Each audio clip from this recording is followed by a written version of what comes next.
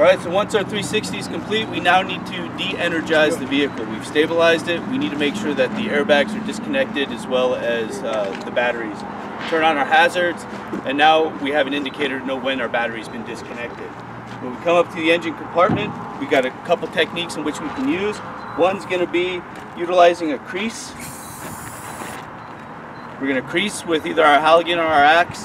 We're going to bury our pike end of the axe, and then we're going to fold up the end to expose the battery. Remember, when we're disconnecting the battery, we want the negative cable first and then the positive after, just to prevent any sparking.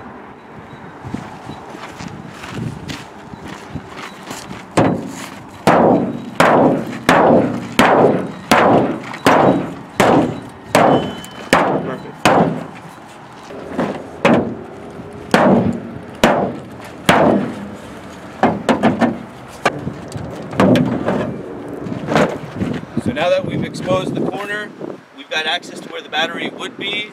In this vehicle, the battery's already been removed. But we have access to cut the negative and then the positive cables afterwards.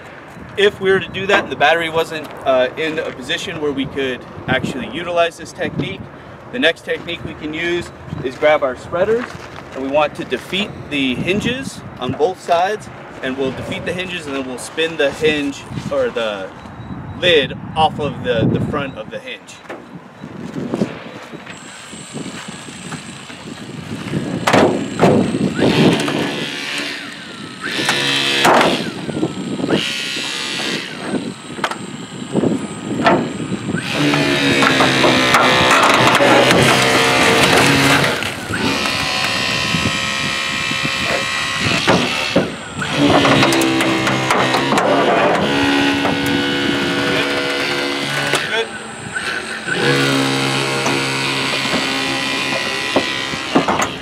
Defeated the hinge on that side. Now we're just going to come and do the exact same thing on the passenger side of the vehicle.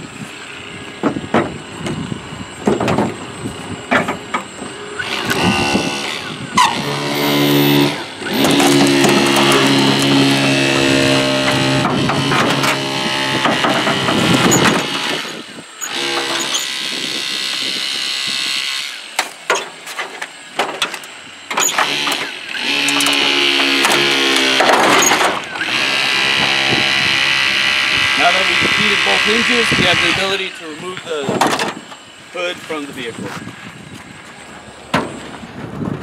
This way we don't run the risk of having to try to defeat this front latch and get the lid to engage that way. We're able to defeat the hinges and get it out of the way. It's a much quicker process.